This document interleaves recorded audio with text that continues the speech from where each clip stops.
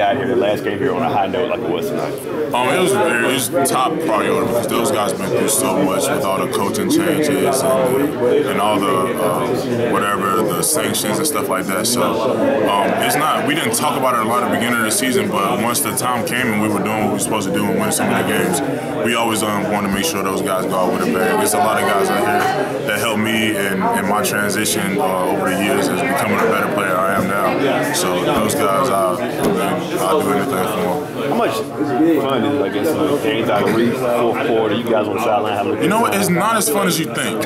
It's not as fun as you think because when you're up by 40 and you're just going out there, and then obviously the game's in hand, it's not as fun as playing in real clutch situations. But the first half was amazing. I enjoyed the first half, but once we saw the game was in hand, the starters came out, we started working guys in, but it's not as fun as you think. I would rather play in a tight game situation, but getting a win like that at home, shutting out them in the first half, getting 7-0 at home, that's all. I mean, as opposed to the senior day last year, the day you got, Landon and guys are smiling and dancing. You see those faces this year. I mean, how great is that? It just shows a turnaround from what we had. I mean, those guys have been great leaders this year, and they deserve all the success that they're getting. And those guys, those seniors, are the leaders of this group, and that's why we had the success that we've had. Coach was asked in the press conference about, are you guys still getting better every week? And he said, absolutely. Special teams is getting better.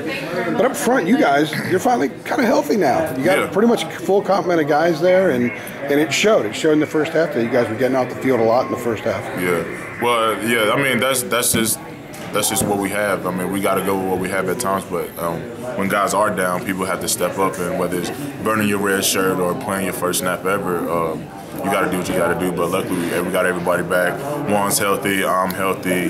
We got everybody else back.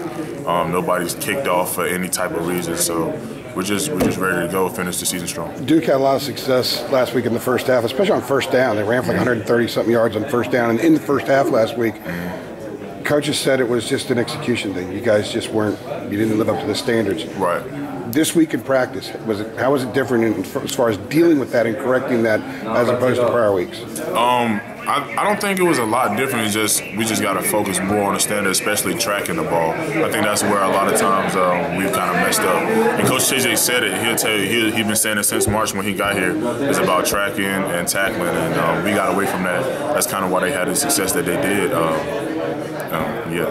Growth is about learning. Right. So you can go out and score 66 points last week and still learn. Right. You guys got to score 59 today. There'll be something else to learn from. It seems like you guys are doing a very good job of taking whatever didn't go right and learning from it and applying it the next week. Right. And then that bucket of stuff that you did wrong keeps getting smaller, and smaller. And that's how you shut our team out, like Miami in the first half. And second half is a different story. But yeah. Thanks, man. Appreciate it.